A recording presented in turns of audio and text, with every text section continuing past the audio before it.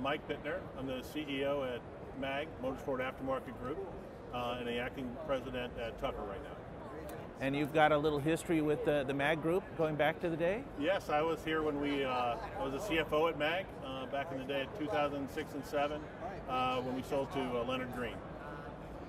So you've seen the high times and the low times, and where are we going? Are we back on track? Well, that's absolutely right. I mean, we're the new investment group, and we emerged from bankruptcy in March. And the new investment group realized they wanted some people who knew something about the industry. And fortunately, I was lucky enough to get the call.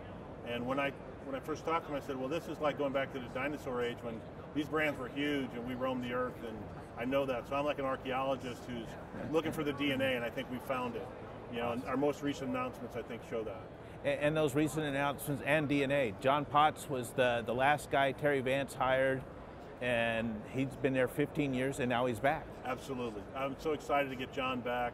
He's going to report to me as the Global Vice President of Business Development.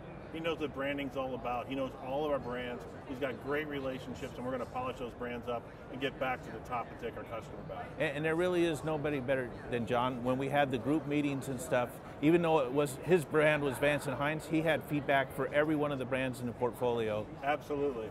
And it's been amazing just in the last, while we talked in the last few weeks, of course, putting it together. The number of ideas he has, and of course, what other ideas that fosters. I just can't wait for him to engage with all our guys and see where that takes us. And then there's Greg, who's no slouch himself. Oh, let me tell you.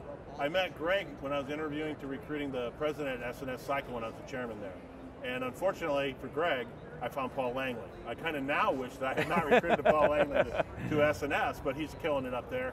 And so Greg just sent me a note saying congratulations when he saw my announcement. And I immediately said, so what are you doing up in Wisconsin? Because with Holger having announced on the first day that I was there that he had cut a deal to go back home or with his wife back to Northern California, I was worried about who are we going to have come in and take over Kuryakin and Mustang. And I don't think we could have found anybody better than Greg to do that. The finances, you've emerged from bankruptcy. Most of the vendors have been paid, if not all the vendors. Where does the MAG financial situation sit? We emerged from bankruptcy. We have very limited debt other than normal working capital type of debt.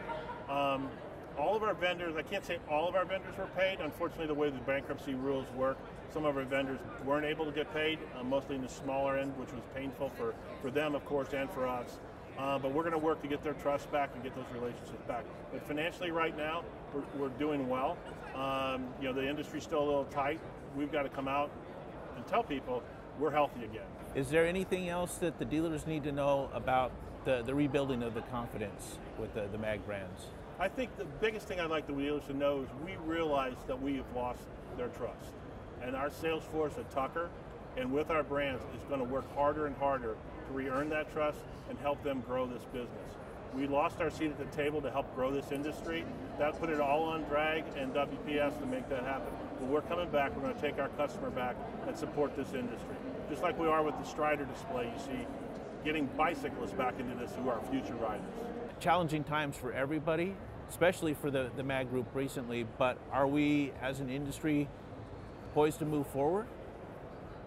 I look at the used bike market. Everybody looks at the new bike market. Yeah. I look at the number of bikes on the road. Used bikes are sold 3 to 1.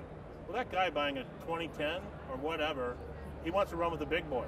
Well, we can help him get there. That's what the aftermarket's all about. We just got to get the product to it. We got to show them how to do that, and that's where a lot of our programs will be aimed going into 2019.